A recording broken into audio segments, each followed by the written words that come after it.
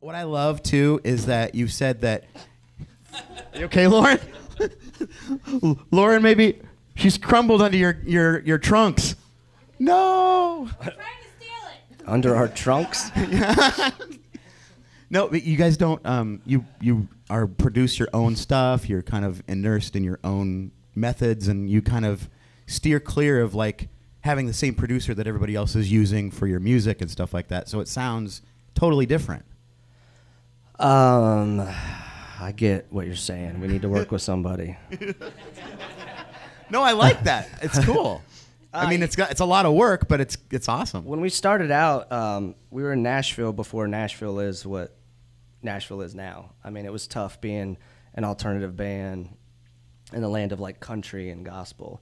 So a lot of the people that we met early, I mean, like Johnny Carter Cash wanted to like work with us, and like stuff that was, if we were in a different genre, it was like, I mean, it was amazing, period. But musically, we'd play stuff, and it'd be like, you know, it was a different approach. So we just kind of were left to our own devices. And what was good is we got to make a ton of mistakes, but we got to do that in private. In the basement. Yeah, and you kind of when you're doing that, with you know, if there's any artists in the room, I mean, you learn your strengths from all your failures. And so we kind of, in that, I think, found a direction that we may have not have found if somebody would have came into the room and had it kind of laid out for us.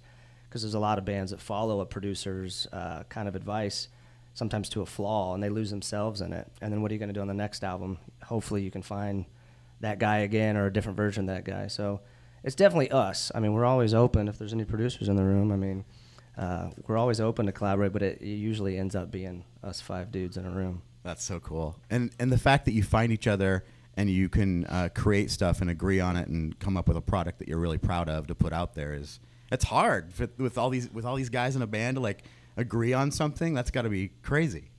I mean, we don't always agree. Everybody's almost dying in here. Everything's falling apart.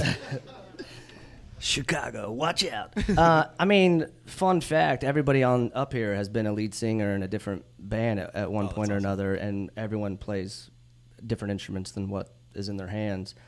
So with that, I think there's just a lot of respect, what you have to have. I mean, it's like a marriage or any type of relationship. Like, sometimes it's fun, sometimes it's not, and if you don't have that respect, we wouldn't still be here if we didn't want to do it with this group of people. Well, even beyond musical talent, the creativity goes even to hair.